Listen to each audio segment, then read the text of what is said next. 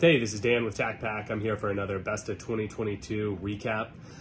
This week, I can imagine it's going to be a little bit controversial because we're talking about the best knife that we sent out last year.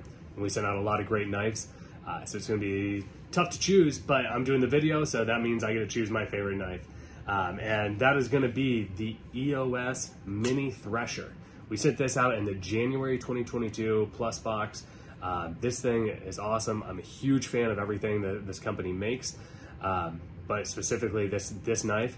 This is it's a 7.5 inch long dagger style knife, double edged. The blade is, I think, 3.5 inches long. Total weight for the clip and the knife is going to be about 8 ounces.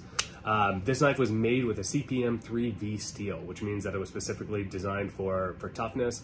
And also, since it's a carbon steel, you'll be able to keep a little bit finer of an edge on it as opposed to a stainless steel.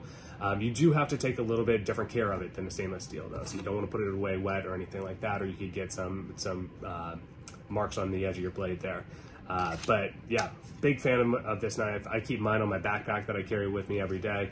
This is specifically built for self-defense, right? It's a dagger style knife.